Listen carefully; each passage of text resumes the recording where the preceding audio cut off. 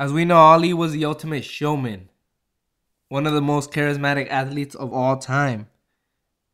And when Ali went to Japan in 1975 and talked to the president of the Amateur Wrestling Association, he was still a showman. He told them, "You got any Oriental fighters to challenge me? I'll give them $1,000,000 if they beat me." So this man, probably not knowing that Ali was probably joking, he sent out an open challenge to all the wrestlers out there. And one of the wrestlers out there that took up the challenge was Antonio Inoki. And he wanted to fight Ali. And this fight got signed in March of 1976. Ali made $6 million and Inoki made $4 million.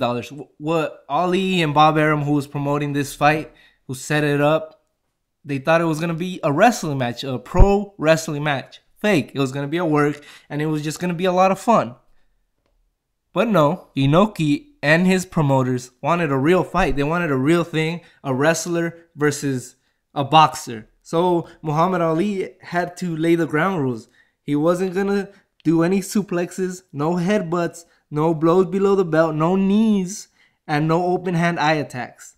So what could have been a cool idea if it was a work, if it was in the boundaries of professional wrestling, it could have been a lot of fun, especially because of Ali. The promotion for this was awesome. It was very interesting.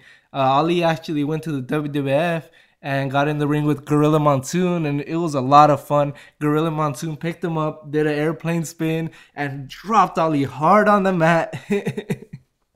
And he had to get carried off by Herbert Muhammad. It was funny. That was for the promotion was good. It was gold because Ali was gold. Ali could have been a very good professional wrestler after his career if unfortunately ended up happening, him getting Parkinson. If he hadn't, he could have had a great career as a professional wrestler because people go well into their 50s into professional wrestling. He could have been a great manager too. So he entered the ring with Classy Freddie Blassie, and it was fun until the actual fight where Inoki spent most of the fight. It went 15 rounds too, by the way. Inoki spent most of the time laying on his back trying to kick Ali, kicking him in the legs. Angelo Dundee had to tape Inoki's boots because his laces were slapping Ali's legs, and his legs started to bleed. And it was a weird event. Ali had to go to the hospital because his bleeding on his legs got infection, and it is said that he almost had to get him amputated. That's how bad the infection was, and he got blood clots on his legs.